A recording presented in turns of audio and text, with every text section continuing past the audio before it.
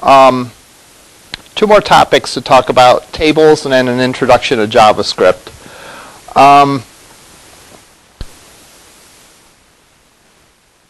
We have, after today, we have 4 more classes. So that should give us enough time to get through these, because I would think tables would take up most of today, or take up today, and maybe a little bit on Monday, and then we'll get into JavaScript. Of primary importance, though, is your project. So make sure that if you have questions concerning your project, you get those addressed. Tables. Tables allow you to create a structure where you have rows and columns. Like if you think of a table of data. In other words, something that you'd see in an Excel worksheet. So, if you had something like this,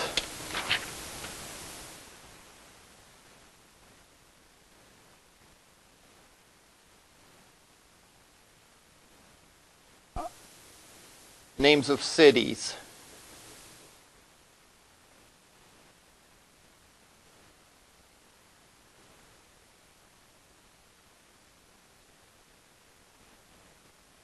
all right, forming the rows of the table.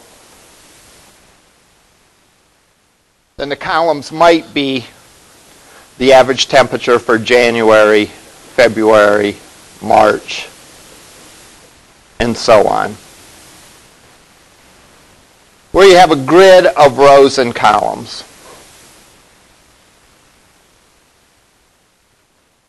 So you can identify what a particular cell is by looking up and looking across. So for example, this cell here is the March temperature for Boston.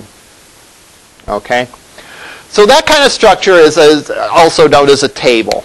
All right? And again, it's like something that you'd have in an Excel worksheet.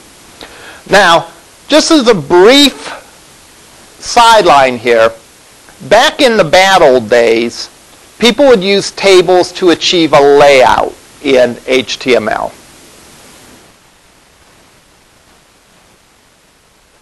That's a cart, I think. I thought that was thunder. Before CSS was supported well by browsers, developers still wanted to achieve a look on their page and a certain layout. And they oftentimes would do that via a table. That's one of the reasons why we talk about tables so late in the class. We want to make sure that you get a good understanding of CSS and understanding that you do not need tables to achieve layouts. So if any of you have done web development before and you use tables, don't use tables anymore. Only use CSS to get the layout of a page. Use tables for the purpose for which they were originally intended. That is, a table of data. And if you think about it, there's no other way to achieve this sort of thing with the HTML that we know so far. We could try putting spaces and putting things on different lines, but remember how HTML treats white space. It ignores extra white space. So if we put extra spaces to space out the columns, and if we put a new line between Cleveland and Boston, that wouldn't do anything in the browser. So we do need a table. So let's go and let's create a simple table that does this very thing. And we'll talk about the basics of tables today, and then we'll talk about accessibility issues and other more advanced things, either today or next time.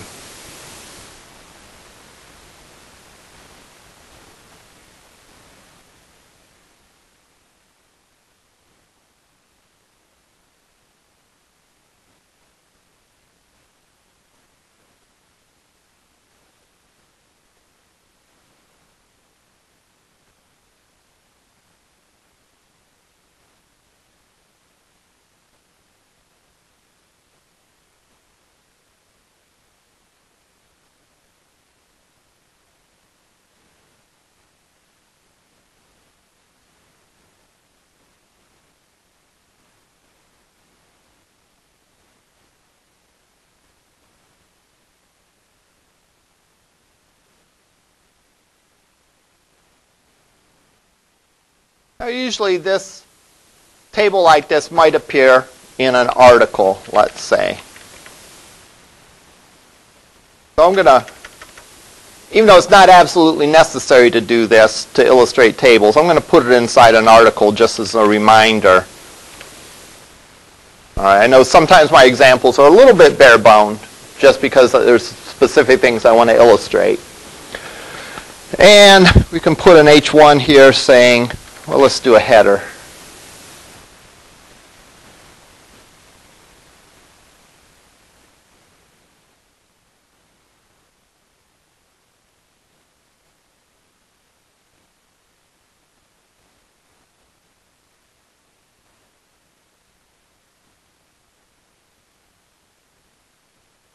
Weather across the U.S.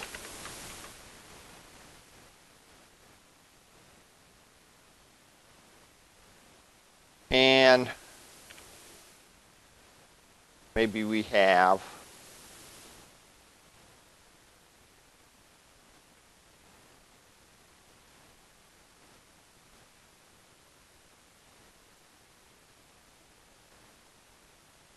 something like this. All right. First kind of tag we have is a table tag.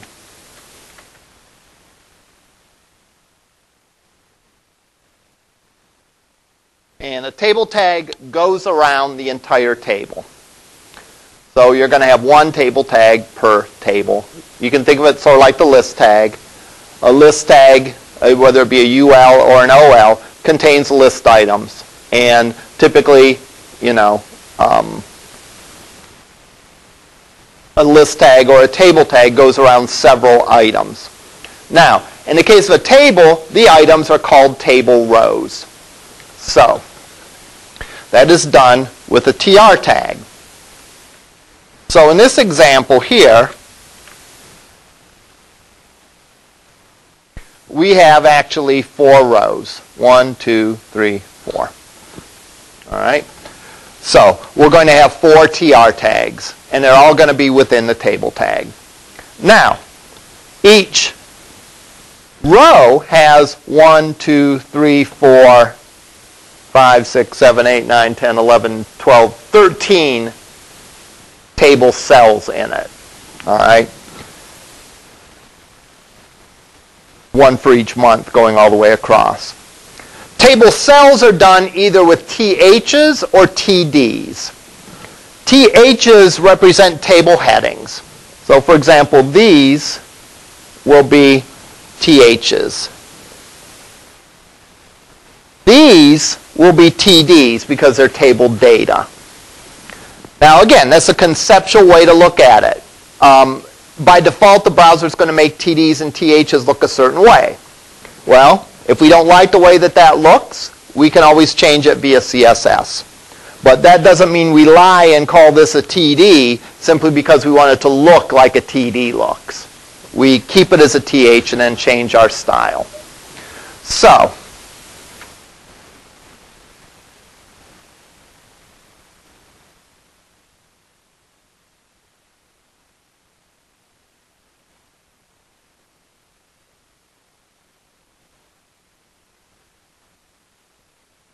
I'm going to put my column headers here, the first column being city.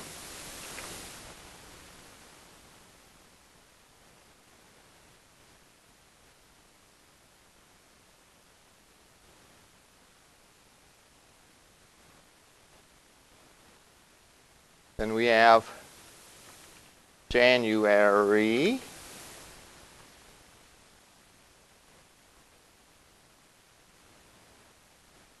February, March, April,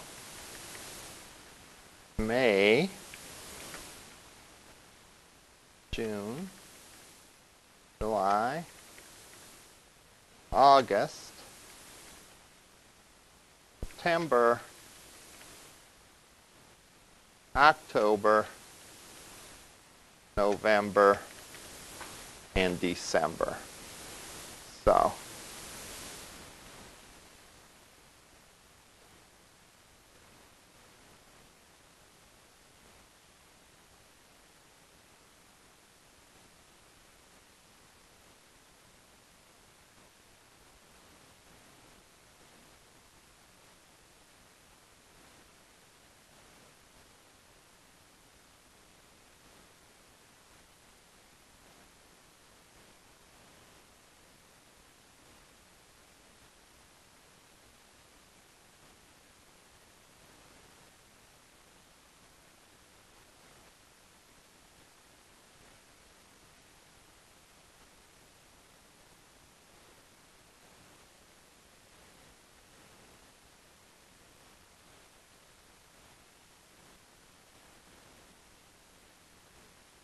All right, so that's our table headers.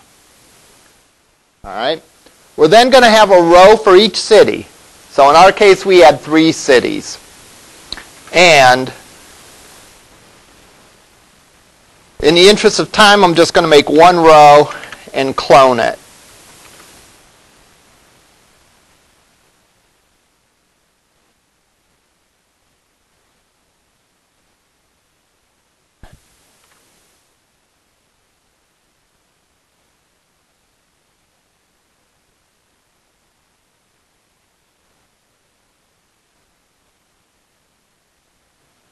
And I'll just put in a value of 32 for the temperature, because that sounds about right.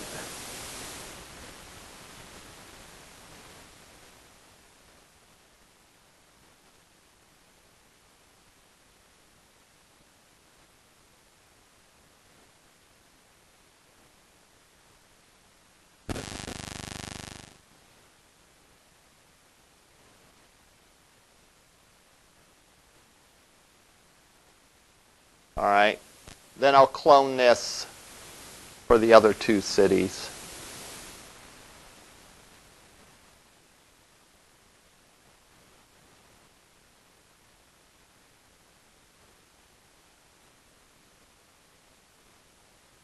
Boston and Los Angeles. All right, let's go and save this. Put on the desktop.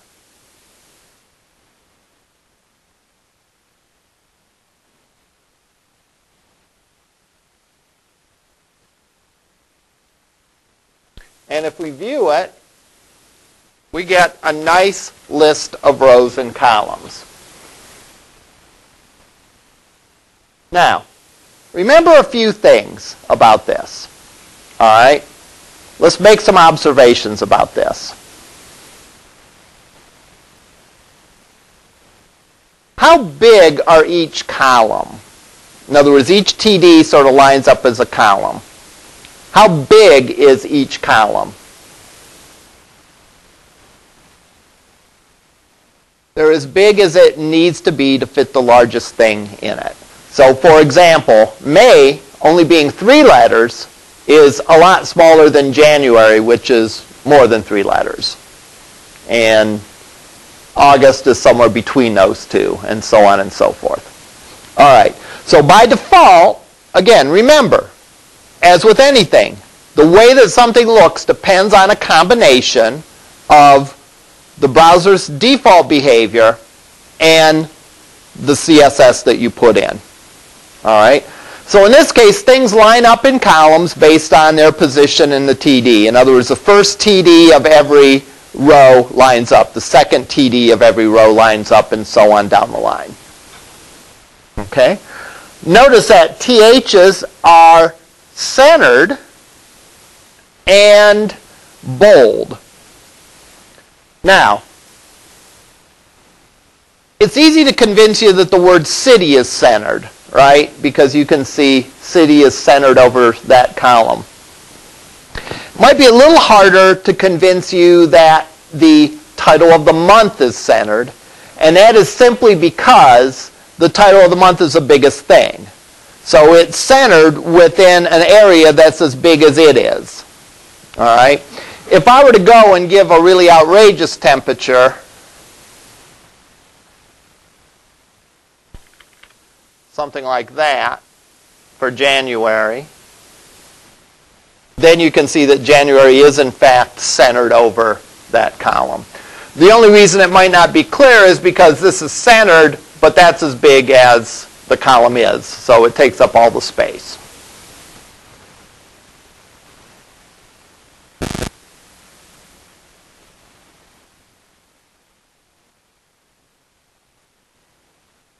Wow, that was easy. All right. Again, as they say, the devil is in the details. All right, because we want to control the way it looks, and we also want to do something as far as accessibility goes. So, what are the accessibility issues with tables? Well, the The accessibility issues with tables are this. If I were to tell you, if the screen reader was reading this number, 32, how do you know what that number means? You visually go up and visually go across. So your eye looks up and says, well, that's for the month of November, and it goes across and says that is for Boston. Well, that's well and good if you can see it. If however you cannot see it, then you have a problem. All right, and that's what we mean to address with our accessibility things. The other thing is we could make this look a little neater if we did something as far as the layout goes. Maybe make the columns a uniform size or something like that. All right. So we're going to concentrate on styling this, and we're going to concentrate on accessibility. Then we're going to look at a couple things that we can use to augment a table.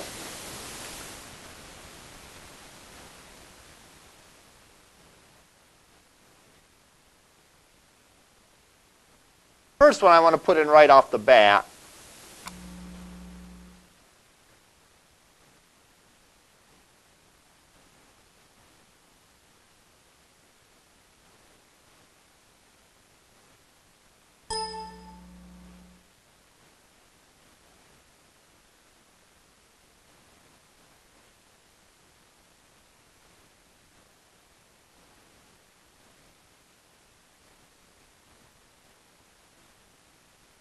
And that is a caption. Because I have this up here, but that's not part of the table. All right? Actually, it would be better if this was part of the table. Well, you can't stick an H1 smack dab in the middle of the table, but you can put on the table what's called a caption. And that will appear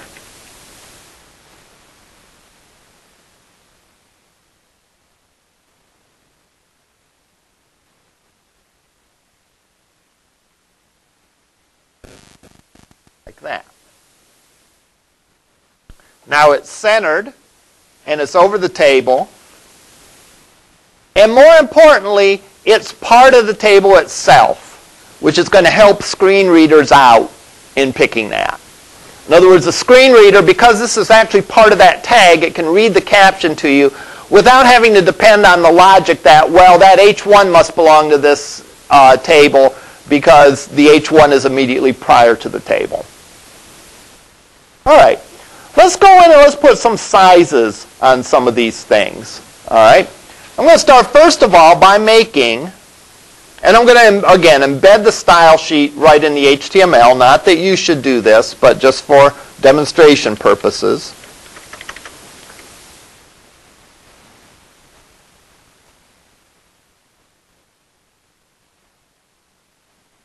I'm going to put a width on the table of 85%.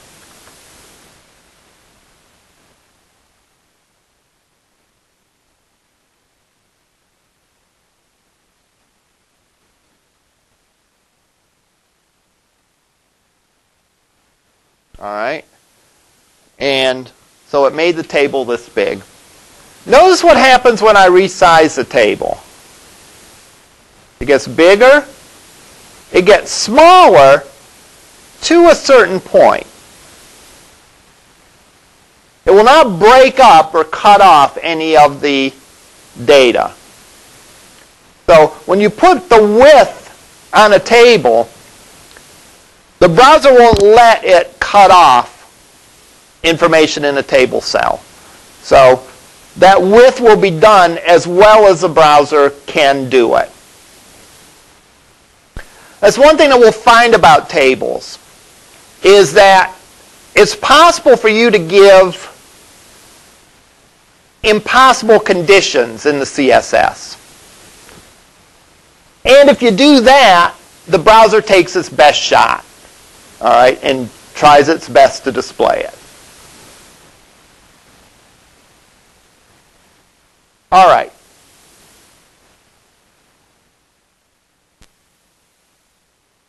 thing I want to do is I want to make each column in the table a uniform size.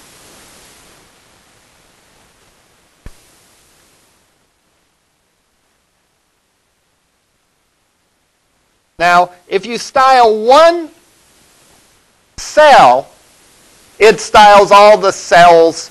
If you give, let me rephrase that. If you give a width to a single cell in the table, that styles the whole column. So if I say THs, I want to have a width of 100 pixels, for example.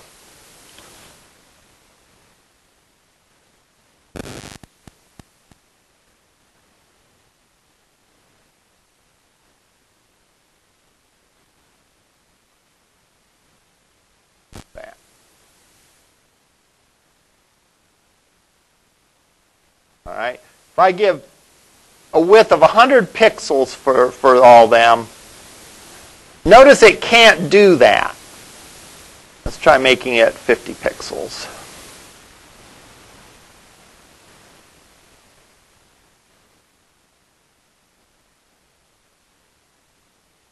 All right.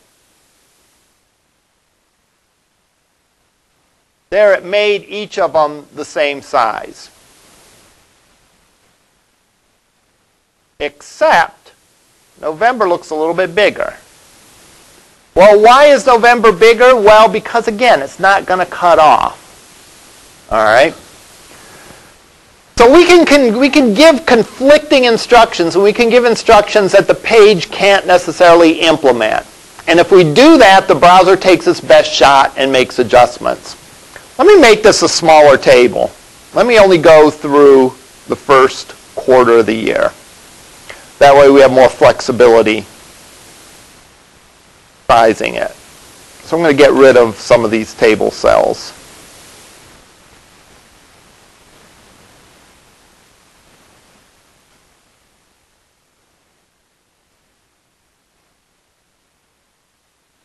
All right. Now, if I go in and say I want the table to have a width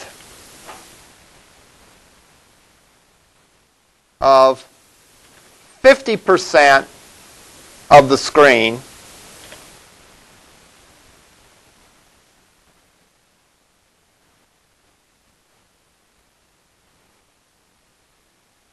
and I want each TH to have a width of 100 pixels,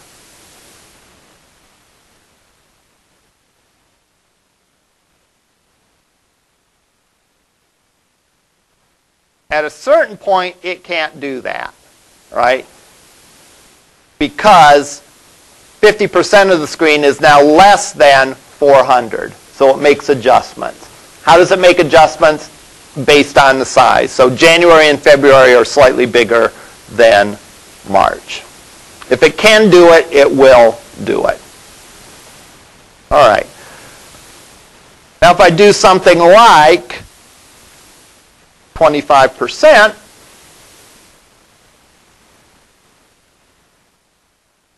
those should be even. But again, at a certain point, it will no longer be able to make them even. And in fact, it will no longer be able to make it a width of 50% of the page because there's simply too much data in there. In which case, the browser, not wanting to cut anything off, will make it bigger than 50% and will get rid of the uneven, we'll get rid of the even columns, making them uneven. I guess I just point this out as a reminder that if you give the browser instructions that it can't follow, it will do its best and it will make adjustments. All right? So in this case, it can't follow these. It can't make the table 50% without cutting stuff off. So it ignores your style rule of 50%. Likewise, it ignores your style rule of 25% in order to fit everything in.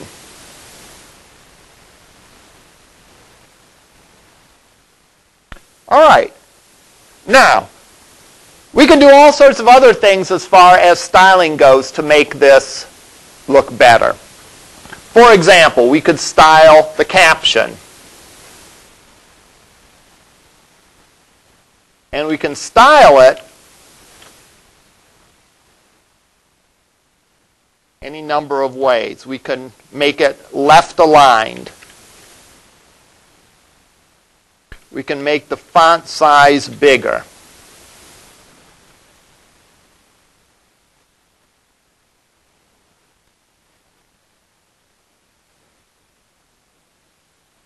We can give it a different font family.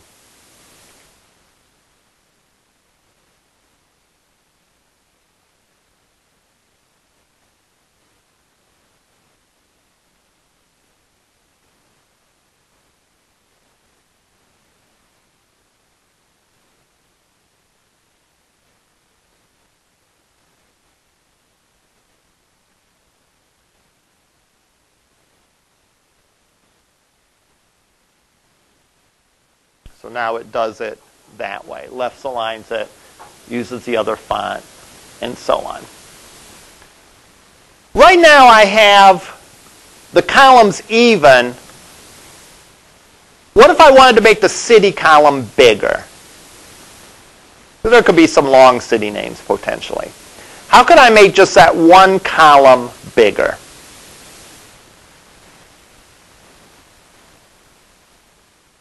Okay, you give it an ID.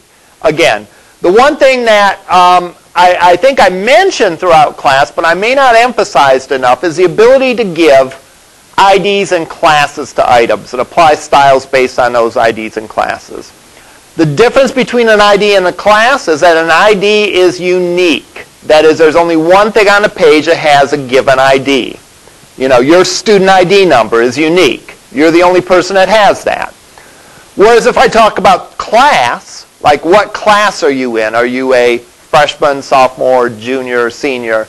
That is not unique. There can be more people that have that class. So same idea here.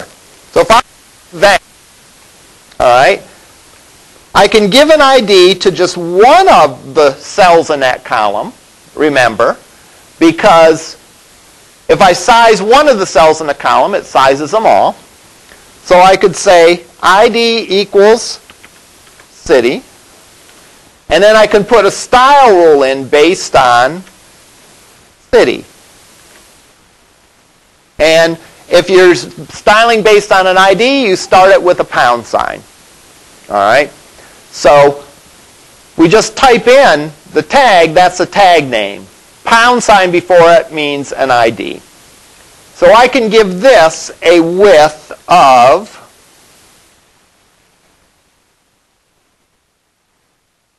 let's say, 40%.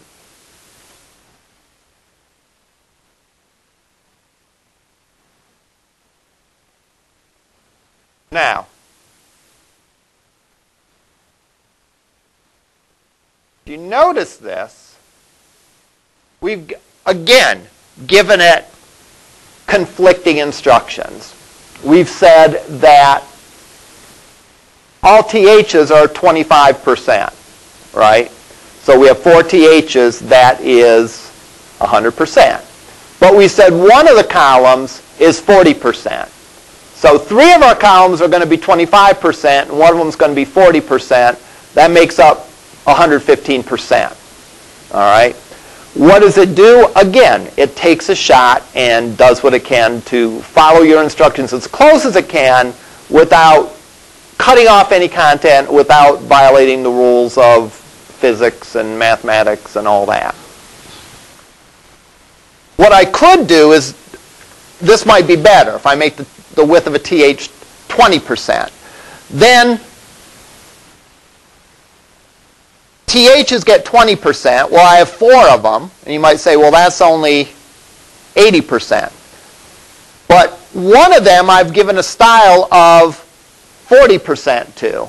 So 40% for the one TH, 20% for the other 3, that adds up to 100%.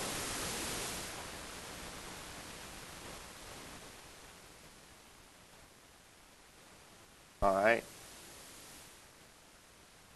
But again, at a certain point, it has to cut it off.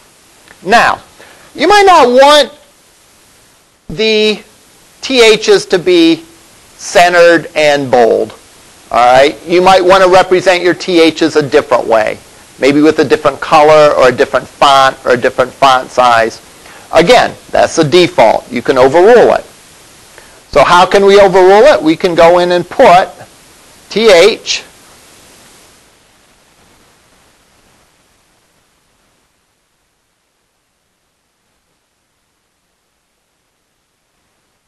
color blue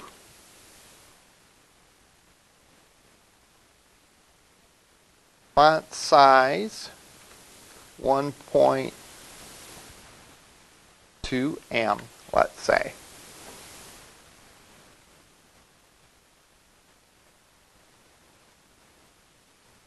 All right. Then we have it look like this. We could even give a background if we wanted to.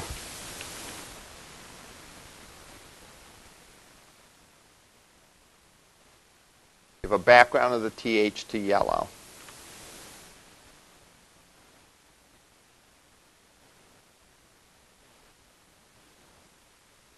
Now, I'm going to make this bigger. Oh, no, I'm not.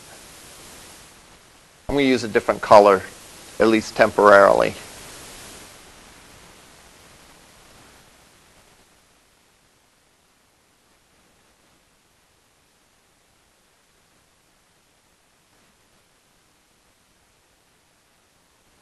I hope you can see, I think you can, there's a little gap between those.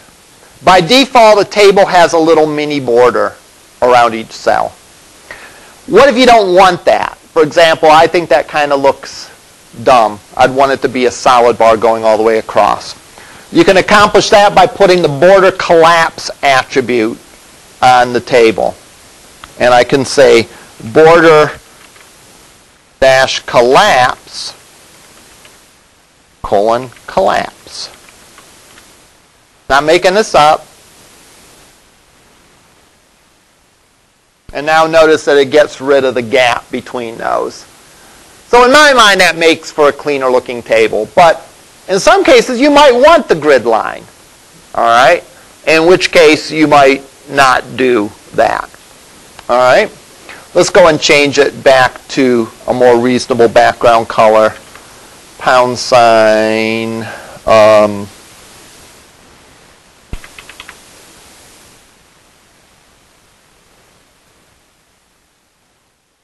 right. There, that I think looks pretty good. All right. What if we want to center the TDs? Well, assuming we want to center all the TDs, we would go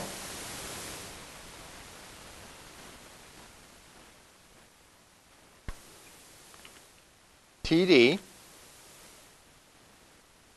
text align,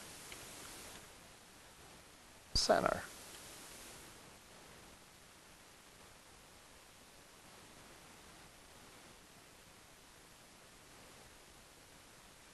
All right. And now everything is centered within its proper column.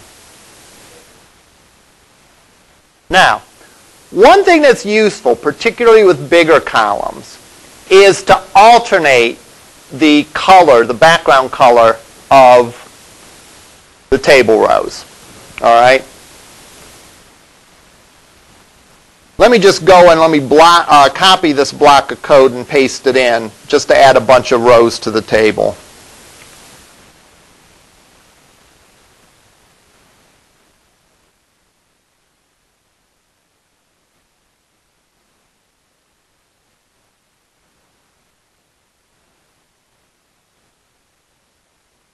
All right, when you have a bunch of rows in a table, the tendency is, or the possibility is for your eye to drift up or down a little bit.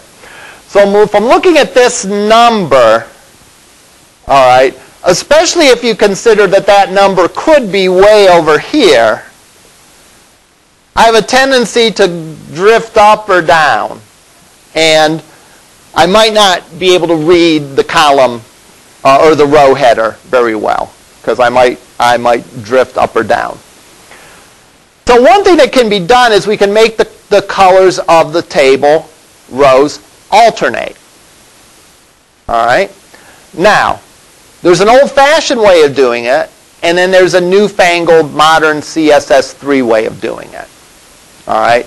Let's go over both of them because I think both of them are good. All right. Now, the old-fashioned way of doing it, what do you think that would be? I don't want to make every TR a certain color. I just want to make some of them a certain color.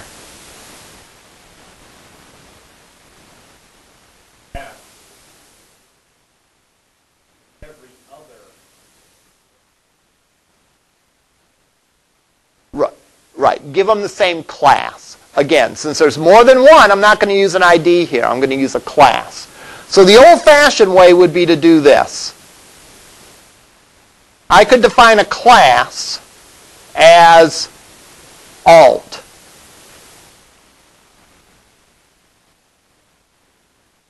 Alternating row. And I could define that class for every other column. Or I'm sorry, every other row.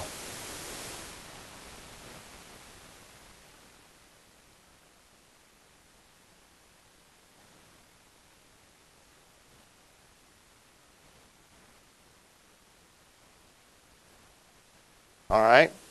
Then I can define a style rule based on that class. So I could say dot class color green.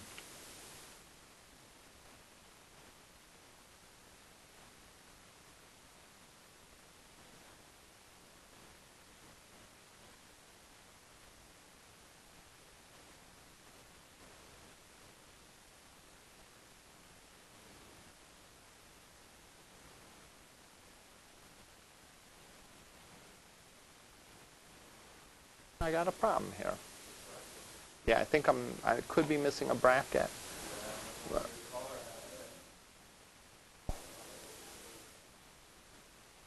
Repeat that, please.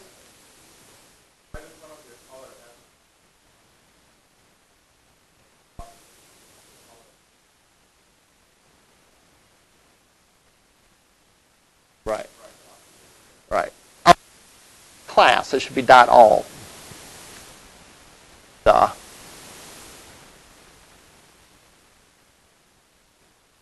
And now you notice that the alternating colors are green. So that'll help your eye as you go across. You could do the same thing with a background or any other thing. All right. What if we wanted to put a line between those things? How could we put a line underneath?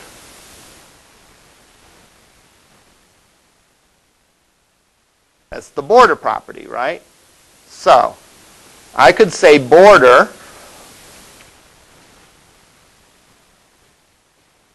(1px) solid black, and that would give me a box around it, each alternating one. All right.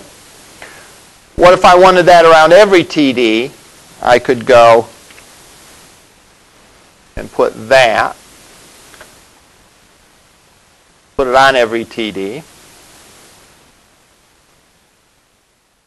And that gives me an actual table that looks like a table. It looks like an Excel worksheet. What if I didn't want the full grid, though? If I just wanted an underline underneath each table data? Border bottom. Right. So I could say border dash bottom.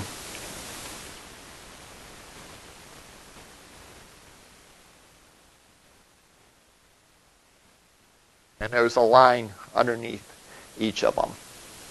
All right. Again, I've made the analogy before of CSS being like chess. You know, chess is really only a handful of rules, right? But just knowing the rules doesn't make you a good chess player. you have to really work on it and understand how to make the moves effective. Sort of the same thing with CSS. With CSS, there's certain rules. You can apply a style based on a class, a tag, a ID. You can mix and match those things. You can set attributes.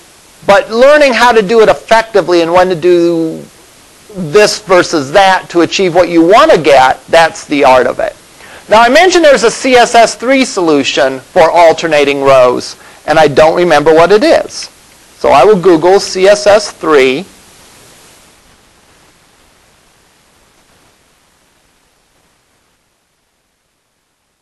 You've got me. They had that in one of the earlier chapters. Right. Right. Oh, interesting. So we can say tr nth child even, make one background.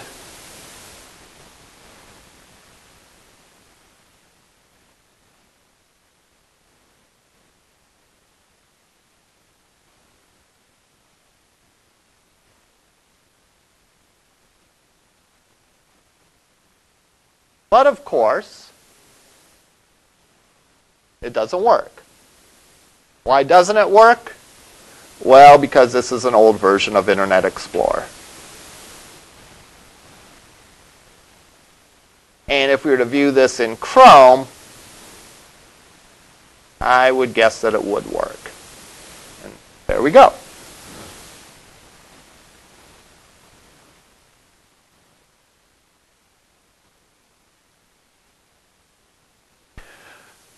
So, tables, pretty simple, right? And we're going to fill in some of the holes that we have as far as accessibility goes and some advanced features. But tables, in a nutshell, 4 main tags. Table tag, TR tag, then you have THs and TDs. All right? Remember here, more than maybe any other one, your appearance is going to be based on the CSS that you put in plus the browser's default behavior. Also recognize for this that it's possible to give impossible instructions to the CSS.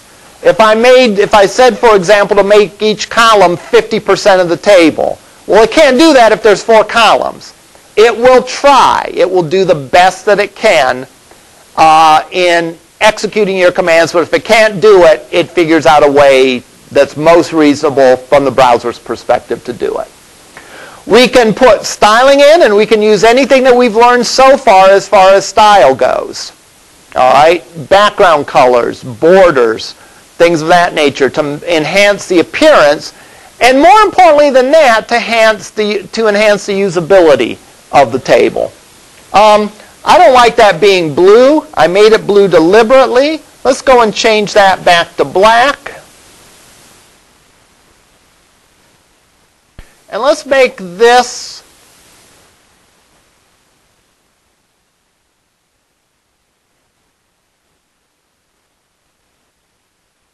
all right.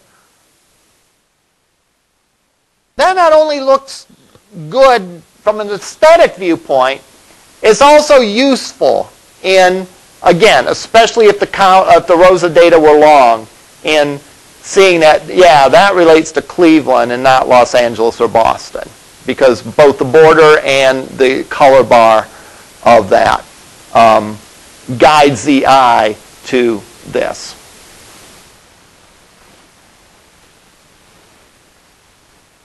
All right. We'll wrap up tables on Monday and start JavaScript. All right, any questions? We'll see you up in lab.